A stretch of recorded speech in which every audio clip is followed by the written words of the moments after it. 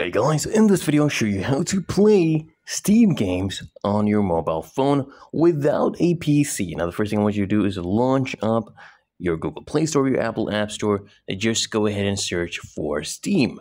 Okay, go ahead and install Steam, and once it's done installing, just go ahead and log in to Steam. Just open it up and then make sure you are logged into your account.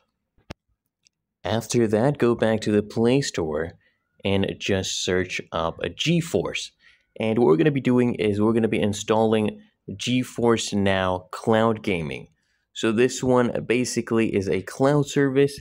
So click on install and you can sync your Steam and play games on the cloud. So open this up, make sure you register for an account. Click here on agree and continue.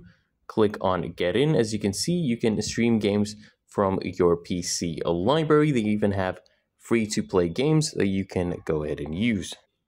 Just make sure you sync your Steam account. It's really that easy and simple. If you found this helpful, make sure you smash the like button and subscribe to Quick Fix.